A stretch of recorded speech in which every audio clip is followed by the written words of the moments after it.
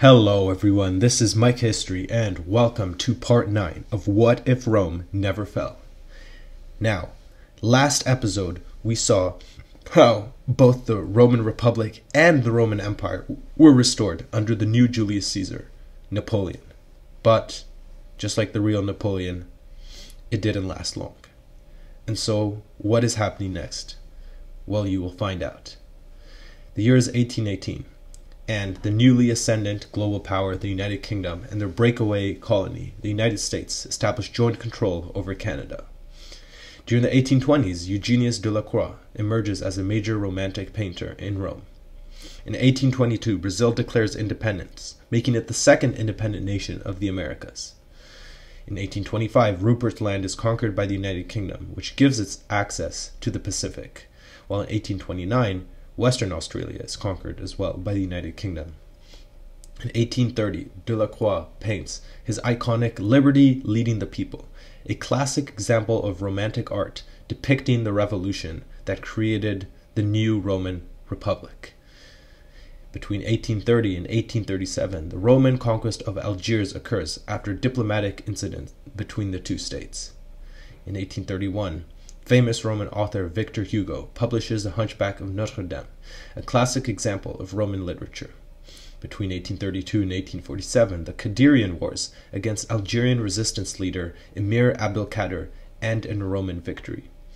And in 1835, in an attempt to avoid another revolution, the emperor bans political gatherings. In 1844, Alexandre Dumas publishes The Count of Monte Cristo and The Three Musketeers, which are major examples of Romantic literature as well as classic Roman tales that will continue to be read up to this day. But in 1848, everything changes. After a crackdown on political meetings, the Second Roman Revolution breaks out, leading to revolutions breaking out across Europe.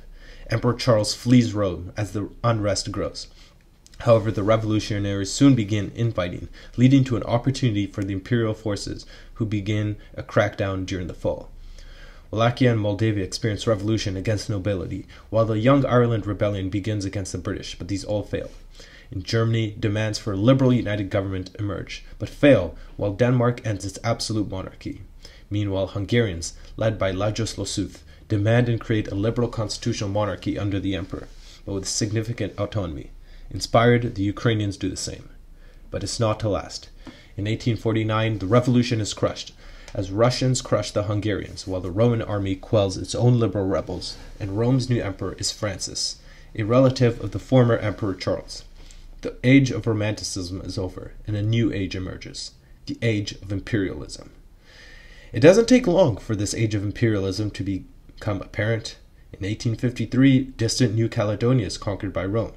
While that very same year, disputes over whether Rome or Russia would be protectors of the Christians in the Ottoman Sultanate results in the United Kingdom and Rome going to war with Russia in the Crimean War. Russia occupies the Ottoman vassals of Wallachia and Moldavia. In 1854, Roman and British troops land in Crimea to attack Sevastopol, the Russian naval base.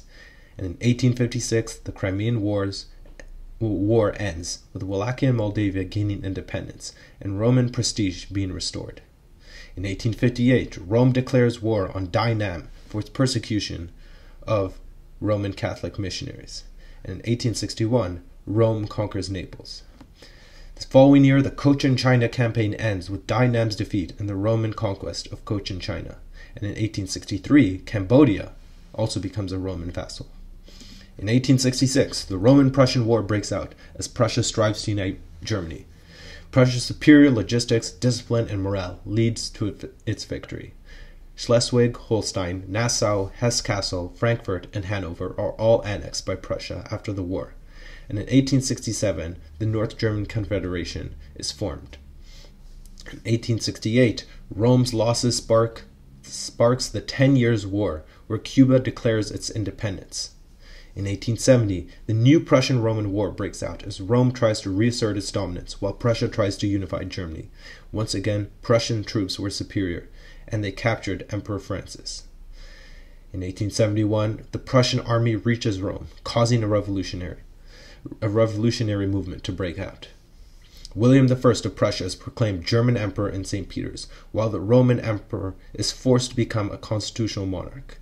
Germany now replaces Rome as the strongest continental empire in Europe and gains Alsace-Lorraine. The 19th century clearly has been a disaster for Rome. The British have now permanently replaced them as the dominant world power, while now the Germans have replaced them as the dominant European power. In 1877, a Russo-Turkish war breaks out, and the following year Russia wins the war, but Bosnia is given to Rome due to Russia being seen as having been given too much.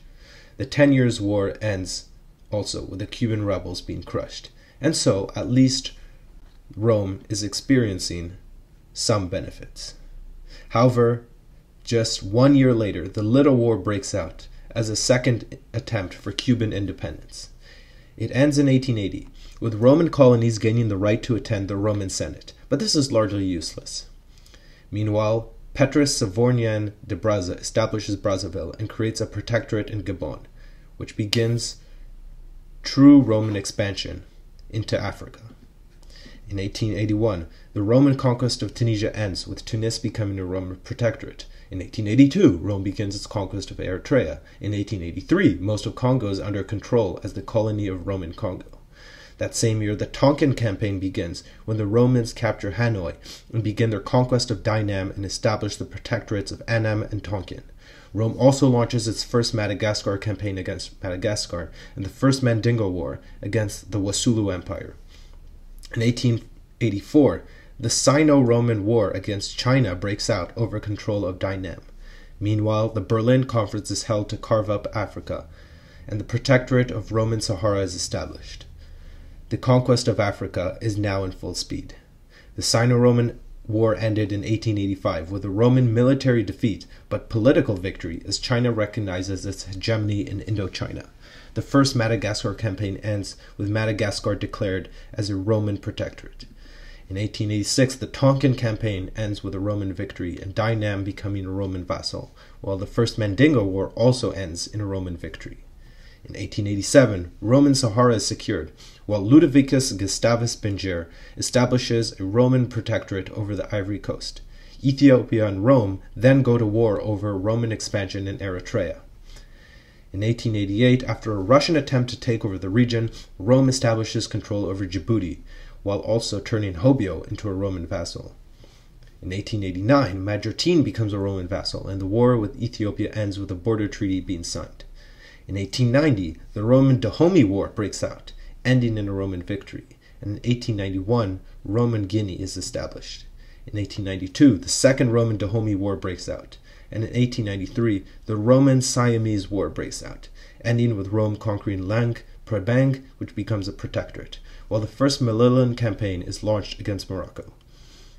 Now, the Roman steamroller just continues. In 1894, the Second Roman Dahomey War ends with Rome turning Dahomey into a protectorate, and the First Mililan campaign ends in the area around Melilla being ceded to Rome. The Second Mandingo War breaks out as well, along with the Second Madagascar expedition. But Rome does not only experience victories, because in 1895 it actually loses the Second Mandingo War, which ends its expansion into the Ivory Coast, while the First Roman-Ethiopian War breaks out over the Treaty of Wuchale, which Rome had interpreted as meaning that Ethiopia had become its vassal. However, despite these setbacks, Rome does win the Second Madagascar expedition and turns Madagascar into a protectorate. The Cuban War for Independence then breaks out, again, but this time with American support.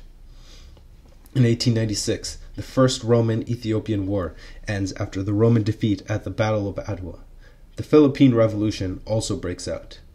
In 1897, Madagascar is annexed. Then, in 1898, the Third Mandingo War breaks out after the Wassoulou Empire invades Kong, which was a Roman ally, and this results in the Roman conquest of their empire. The Voulait Canon expedition is sent to conquer the Chad Basin and unite all of Roman West Africa. Meanwhile, the Roman-American War breaks out after the explosion of the USS Maine, and the Philippines declare independence. The war ends with the United States conquering Puerto Rico and the Philippines, and occupying Cuba. This will have massive effects on Rome. If you want to learn more, don't forget to like and subscribe.